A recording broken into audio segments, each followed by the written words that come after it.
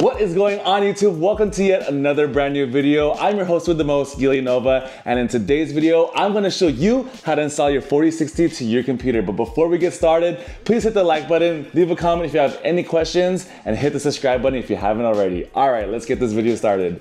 So gonna do a quick unboxing of the 4060. Let's see what's inside. Bam, got here your brand new 4060 graphics card. Oof, beautiful. Can't wait to place this into your brand new computer. This right here is your bottom. Remove the plastic and you're gonna place this into your motherboard.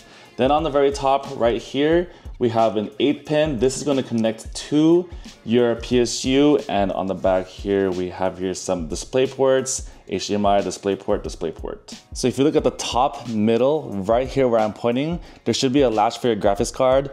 Push it down, and then you can lift up your graphics card. So to kind of show you, this is how it looks like on your motherboard. This thing right here should go up and down. Push this down so that you're able to remove your graphics card. Now we're gonna place your brand new 4060, remove all the plastics before placing them. But this is gonna be the bottom of your graphics card.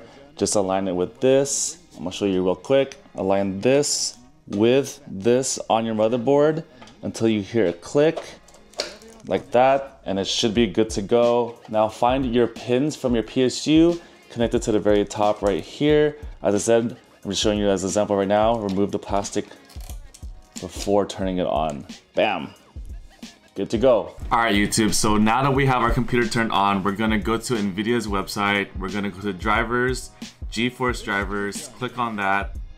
Then just select download now. And then once that's downloaded, we're gonna open up our file. You can see right here, it's downloading right now.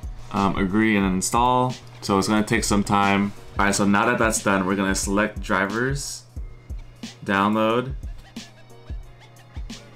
And as you can see here, it was recently released. Today, it is December 7th. All right, YouTube, so as you can see on my screen right here, the graphics card driver is successfully installed. All you need to do now is to restart your computer and everything should be good to go.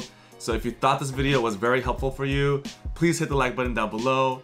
Hit the subscribe button if you haven't already. And if you have any questions, please leave a comment below, or you can reach me on Instagram at gillynova. Until next time, YouTube, stay gold.